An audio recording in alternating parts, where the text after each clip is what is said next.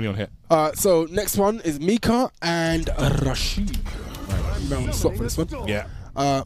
So Mika, literally, don't really need to actually be on Mika. She didn't get any changes. You know what she got? Same as the Kali. Mika got normal and back recovery, adjusted the motion limit, so her motion a bit changed.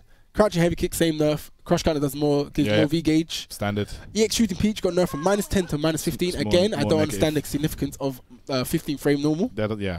And all her V triggers got the invincibility removed. Yeah, so she's the exact same. You know what that means? Top 5.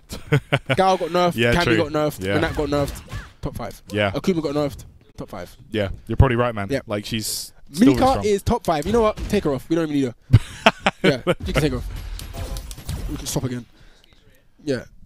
Yeah, take her off. Number 1.